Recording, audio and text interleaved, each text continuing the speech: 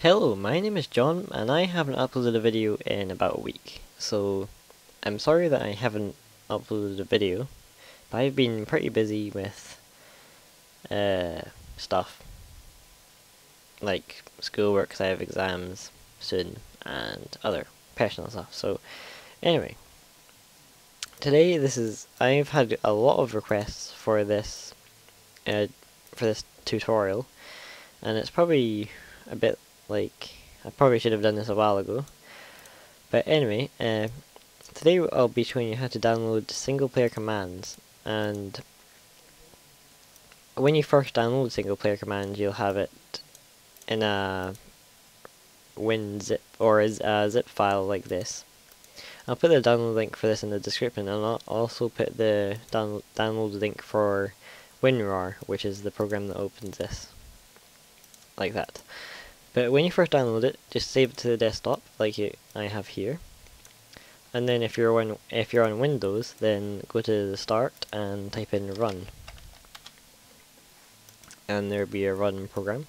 And when you go into run, type in app data like I had there, and there you go. It'll open like this, and type in roaming, and click on roaming and click on .minecraft.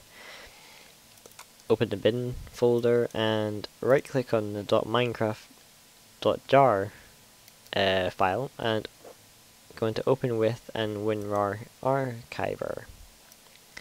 Then it'll just open like this, and then we can open the single player commands file,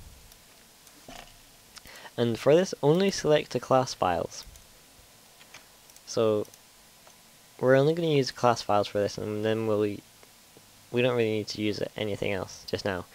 So we're going to drag these into the Minecraft file, and then we're going to delete the meta.inf file as well. So delete that. We don't really need it. So because if you don't delete it, then Minecraft will just crash every time you open it for some reason. I don't really know why, but anyway. We can close that, and then we have the world edit.jar, and we can drag this into the Minecraft.bin. I mean the Minecraft bin folder, like that, which we already had open a second ago. And now we can just close both of them and open Minecraft, and go into something like this. Then we can use the single player commands like time night or time day, spawn creeper 500, and that didn't work.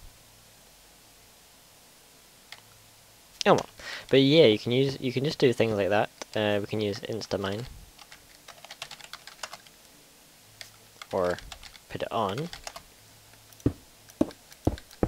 Don't need the pickaxe for anything. And there we go.